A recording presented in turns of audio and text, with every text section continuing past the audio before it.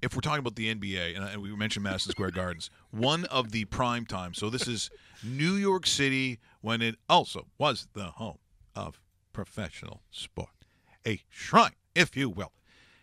Look at this. Listen to the names. Listen to the names on this team. So let's go back a ways. But this was prime time, showtime, property of the NBA and perhaps the NBA broadband properties.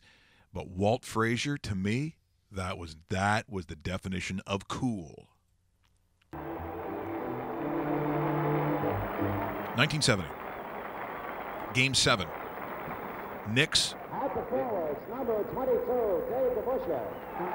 Dave DeBusschere. Oh, you've gone right to the beginning. Dave DeBusschere. Nice warm-up jackets, too. I like the NY on it.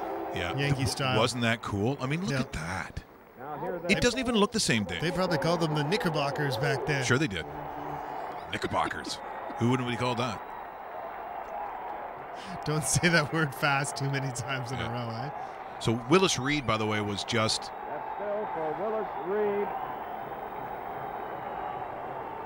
Look at that. It still has that aura. It's too bad that the team's not there. But Walt Frazier was it for me as a kid. No one looked that cool. Listen to the ovation. That's the type of applause that has been reserved for boxers like Sugar Ray Robinson in the Old Garden, Tony Zale and Rocky Graziano, and a host of other great fighters.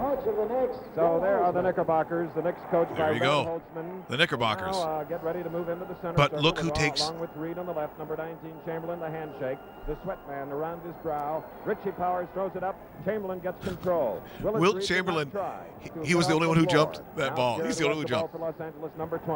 Number 22 is Elgin Baylor. Elgin Started Baylor. by DeBusschere, and Baylor shot his DeBusschere. It's taken by Bill Bradley. The Knicks pass break Bill to Bradley, Walt Frazier. who became a senator. Picked up by Jerry West. That's right. Jerry West. Mr. NBA.